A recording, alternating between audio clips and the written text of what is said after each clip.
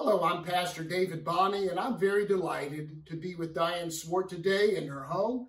Diane is the historian for Fairfax United Methodist Church, and as we celebrate Heritage Sunday, I thought it'd be great to have some conversation with Diane.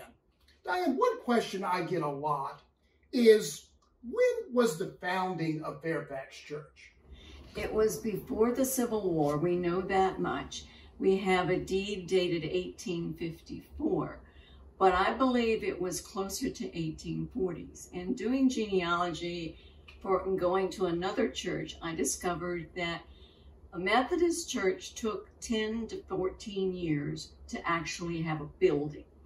They'd start with 3 to 5 families. They would meet in homes, and then it would take a while to gather the funds and the property to build a church. So I want to think it's more like about 1840, because we have things where Francis Asbury claimed to have preached at Fairfax, but I don't believe it was the town of Fairfax because there wasn't anybody there then. Right. I believe when he was here, it was probably Falls Church where he preached. Okay. So that's the best I can come up with. Well, that's remarkable. From the 1840s, Fairfax Church has survived through the Civil War, 2 world wars, economic upheaval, social upheaval, now 2 pandemics. Right. From your perspective as a historian, what are the strengths of our church that have enabled us to keep going strong over these many, many years? Well, the comment I kept hearing from people who had belonged to the former building was that everybody knew everybody. Everybody knew what was going on in their families. They knew where there was trouble and they showed up to help. They watched each other's backs and they supported each other through good times and bad times. And I think that was the main strength. And they wanted their children to know all this as well. That's remarkable, that strong sense of community has really held our church together through many chapters in history. Now, you mentioned children. One of our emphasis for 2022 is to revitalize our children's ministry.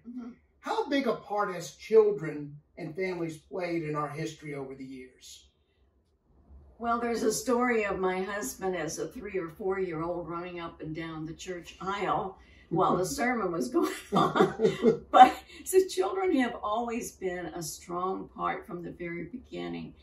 They were slower getting a youth group formed, but they did finally do that after the Civil War. One of the pastors, there was a World's Fair going on, and he borrowed a truck, a huge truck, and he took a number of the older boys from scout camp, and they camped along the way and went to the World's Fair. And those boys came back with their eyes wide open to all of the science business that could be coming their way, all the things, they had all kinds of ideas of what because most of these people were farmers. And they were just in this small little village. It wasn't even, it was a town. It was not a city. Well, what a remarkable history of this church staying together, staying in friendship, staying in community, and supporting children and youth. Diane, thank you so much for the conversations and how much you've taught me about the wonderful history of Fairfax United Methodist Church. You're more than welcome.